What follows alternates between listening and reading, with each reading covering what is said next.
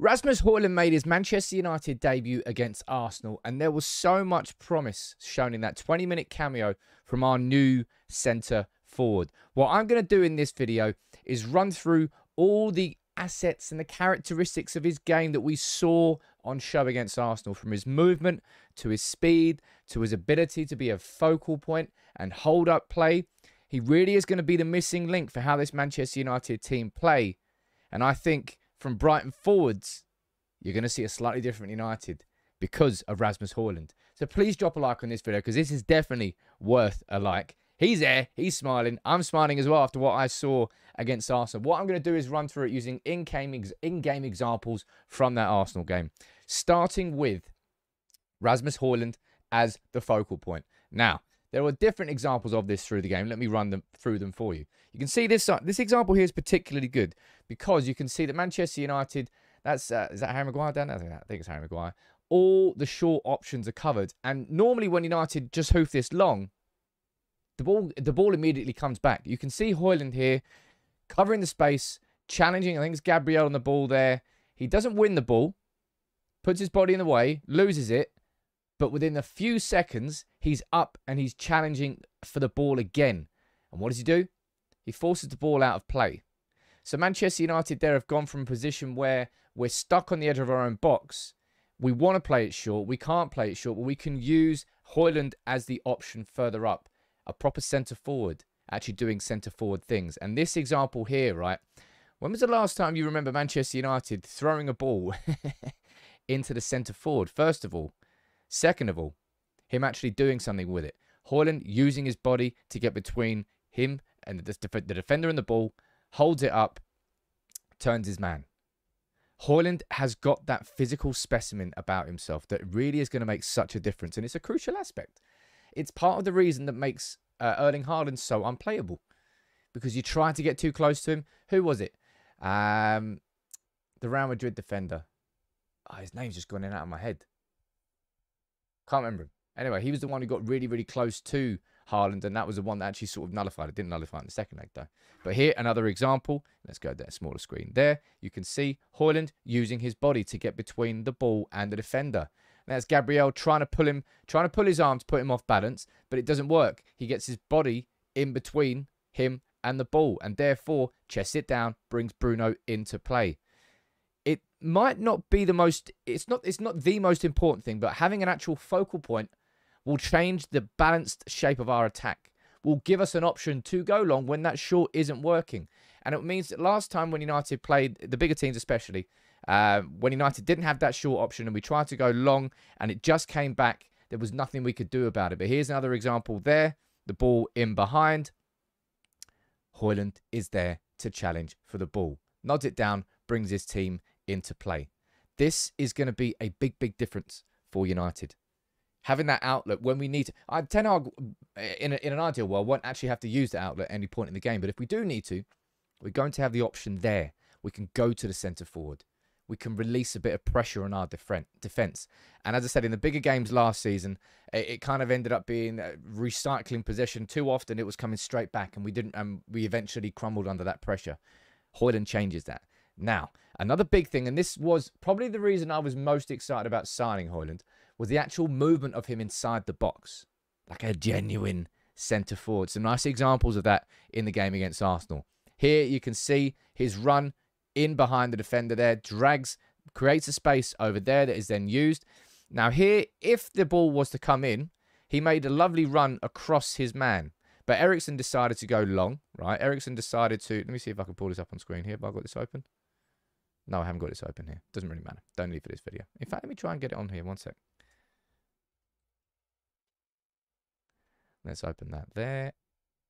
And let's get this here. Right, which I think I now can do.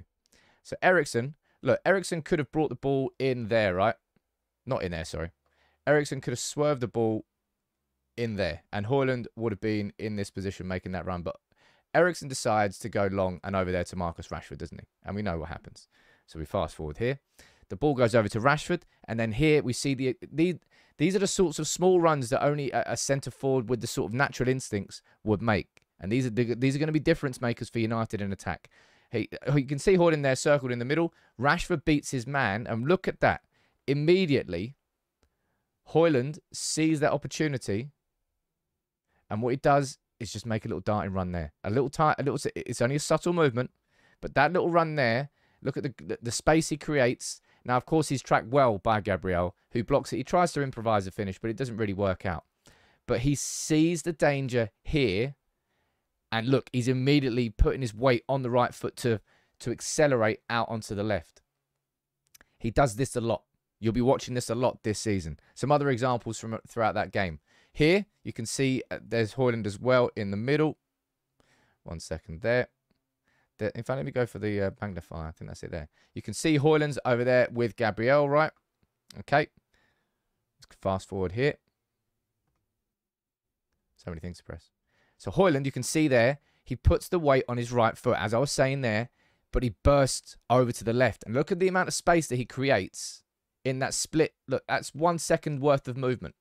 It's small, it's subtle, but these are the difference makers. At elite level, you know the margins are small. And the ability to create space is small. Now, the ball doesn't actually come in from Rashford, because everybody's going to have to get used to, oh crap, we've actually got a centre forward that's actually making these sorts of runs. Martial doesn't do that. Martial is far more likely to drift towards the outside, kind of drift a little bit left, create spaces in that sense, but not really inside the box. Not with that sort of, that much purpose, I think I would describe it as. He knows exactly what he's doing there. Weight on the right foot, dart out to the left, and look at the space he creates. That's going to make a big, big difference to how this Manchester United team will shape up this season. Honestly, I think it's because we've been starved from actually seeing a centre-forward for so long that these sorts of things really do stand out, and they do stand out from his debut. Now, moving on from that point, we know this is a big plus. And there was one obvious example of that during the game. Hojlund's rapid. Hojlund is rapid. You can see here, you can see... Look how far behind his man he is. There's Hojlund there. There's Rashford running down there. Is that Saliba? Don't know. Arsenal defender, doesn't really matter. And you can see the space that he makes up. The pace that he makes here. Now, at this point, you probably would have wanted one of two things, right? You would have either wanted Hojlund to maybe drift off around there into the space. Hojlund to probably dart forward there. You can see here, as Steve's already done the alliance for me, him to dart through the middle. Nothing really comes from this. And this is something that Rashford's going to have to learn, right? Rashford's going to have to pick his head up. Rashford's going to have to know that he's got this...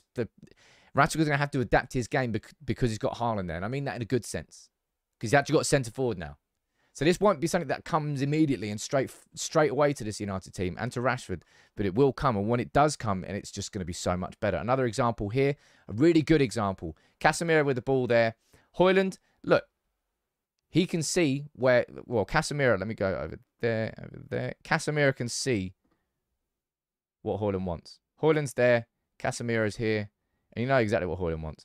Hojlund wants that ball in behind that defender there, which is exactly what Casemiro does, right? The ball goes down there, and because Hojlund's got the pace, look at that. In this situation, you probably would say that the defender is favourite on the ball, depending on how much pace is on that ball there.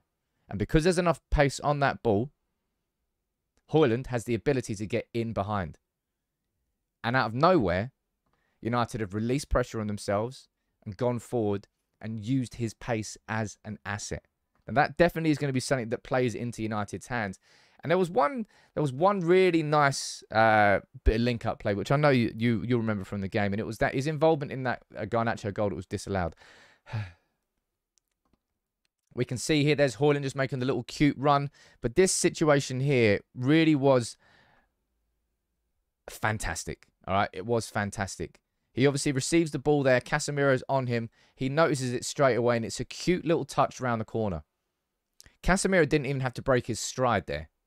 It's just a real good awareness, show of quality. He passes there, and then he turns his man straight away. Look, the pass is gone, and he's already turned to get back involved in the attack. Obviously, Garnacho goes through, and the offside line is... We know he scores, right? But it didn't actually come. Nothing actually came of it. Martial is not going to be starting many games for Manchester United in the Premier League anymore. And Manchester United are going to be a better team because of it. As I've showed there with that Arsenal game as an example, his movement, his ability in the transition with the speed, his link-up play, and also his ability to be that focal point is going to bring so many different assets to this attack that Ten Hag currently hasn't had at United. He is the missing link up front. Now, it's going to take time, as I said, for Rashford to get used to the runs that he's going to make, and for everyone else to get used to the runs that he's going to make, because he will be a different player to Martial, so it will take time. But the more he embeds in the United team, the better we're going to get as a consequence of it. I'm so excited to see what he can do. You can let me know what you think about this video in the comments below. If you did enjoy it, drop a like on it. He's got a big smile on his face. So have I, because I can't wait to see what this lad does for us. And to actually have a centre forward, a genuine centre forward, feels like a long time.